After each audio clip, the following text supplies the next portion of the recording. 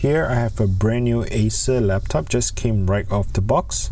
The model is Swift Go 16.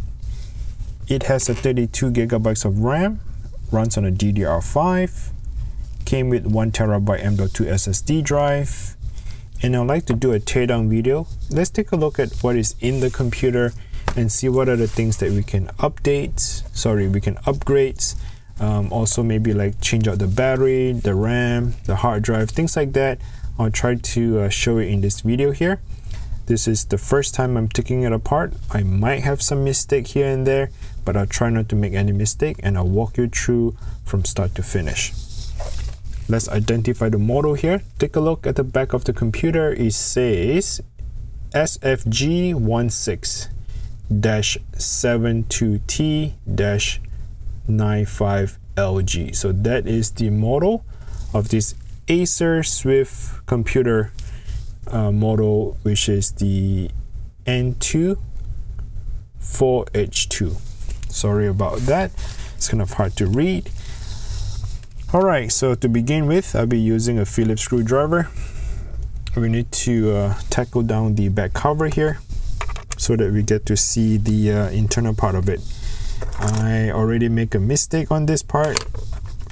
Definitely we need to have a Torx T5. Yep, looks like a Torx T5 screws here. So using a Torx T5 to remove all the screws and remove the back cover.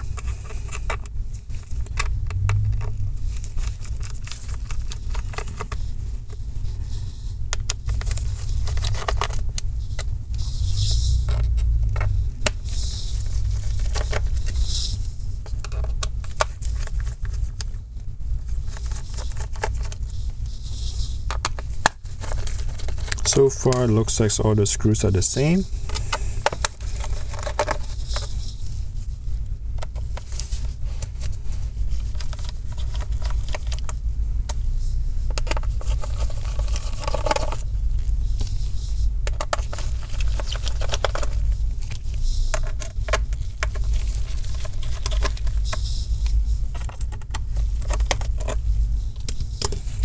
Okay, once all the screws are removed, the next step is to remove the back cover.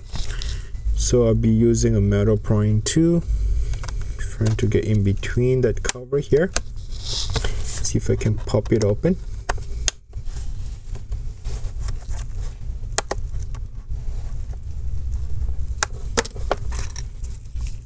Using a plastic prying tool to kind of run across the cover.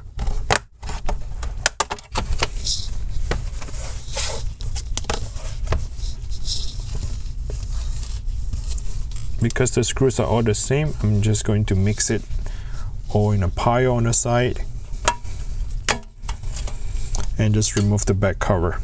Once the back cover is removed, here you can see a pretty straightforward. They have the two CPU fan exhausting away from the computer. That would be the CPU copper heatsink. Alright, this is your Wi-Fi. The RAM is actually built in, so the 32 gigabytes DDR5 RAM are not upgradable, are not replaceable. This is a bad example here on the motherboard. I really do not like motherboard that has no built-in slots where you can add additional RAM if you happen to have a RAM that you want to add additional RAM, or maybe if the RAM is broken, you just get a replacement RAM and you can move on with the computer. Now the way they built it is just like Apple. They want to be embedded into the motherboard. I know it's a bit faster, but that kills the repair business, right? Meaning that if the RAM has gone bad, let's just say one of the chip has gone bad, I can't replace the chip. You need to replace the entire motherboard, right? Majority of you guys does not have the soldering machine, does not have the tools and the expertise skills to repair or replace the chip itself. So therefore, I do not really like. And if you agree with me, please comment down below. And if you do not agree with me, tell me the reason why you want the RAM to be embedded to the motherboard. I like to hear your thoughts of that. So for me, I like to have the RAM slot where you can add and remove the RAM. So for this motherboard, that is not a good sign. All right, move on. This is the battery. Very straightforward. To remove the battery, you just have to slide the connector down. Simply slide it down. Remove the 2 screws using a Phillips screwdriver, and the entire battery will just slide out. If you're looking for the model for the replacement battery, this is the model here, Acer AP22A BN. That is the model for the battery. Okay, so the next step I'd like to talk about is the M.2 SSD drive. Here it comes with 1 terabyte, and if you're planning to upgrade to 2 or 4 terabyte, you can do so. Remove that screw, lift it up at 45-degree angle and slide it down towards yourself. And here it says 1 terabyte Kingston M.2 SSD drive. Okay, definitely you can change out the to upgrade your M.2, so that is a good sign. I'd like to introduce you the USB M.2 adapter. So if you are planning to, let's just say, clone over, I'll link it down description below. So let's just say this is the original M.2 drive. You have your games loaded in there, your programs, your data, your pictures is in the M.2 drive, and you need bigger space. So you go out, get yourself a 2 terabyte or maybe a 4 terabyte. How am I going to transfer everything over from here to the new M.2 drive? This is what you need: a USB M.2 SSD adapter. I'll link it down in the description below, where you can go to Amazon to get this this little device here. Also, I'll link it down in the description below where you can clone. Cloning process meaning that you're going to clone everything over from one M.2 drive to a new M.2 drive by simply plugging in your adapter just like such, and then you run the program to clone it over. Once the thing is cloned, all you have to do is physically swap your old M.2 with the new 2 terabytes, and you should have all your programs, all your settings, all your data right off the bat.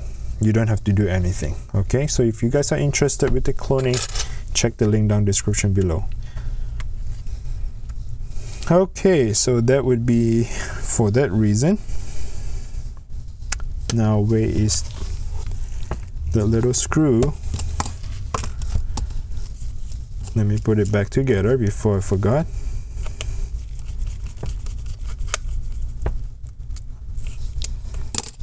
And keyboard. So if you spill anything on the keyboard, if the keys are broken, well, you're not in a good shape. Why? Because the keyboard, you can see that it is embedded by the manufacturer right onto the palm rest. In other words, the keyboard is not replaceable. If you would have to change the keys, you would have to change the whole keyboard itself, meaning that you need to remove the motherboard, this fan, everything have to be disconnected. Remove this part of the palm rest. This entire keyboard right here would have to be removed as one big piece together, and you can transfer the motherboard back to that replacement keyboard. So that process is how they are making it right now.